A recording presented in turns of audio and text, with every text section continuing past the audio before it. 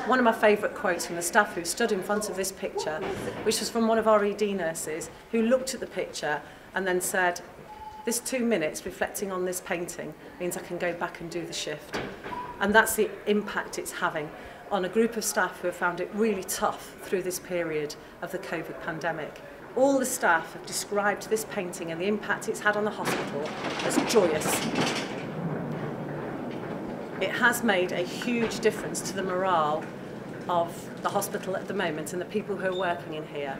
As we say, we're ordinary people doing extraordinary things, and now we've got something extraordinary to look at as well.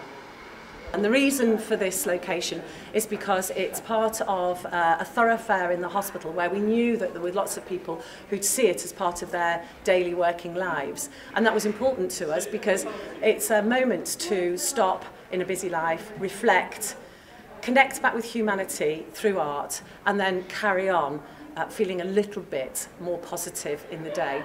So we chose it because of that. It's light, it's airy, and it was also mainly chosen by Banksy. We're obviously really fortunate to have this painting with us for 2 months, maybe 2 months until the end of lockdown. Then it's going to be put on public display so the rest of the world can appreciate the beauty of the picture.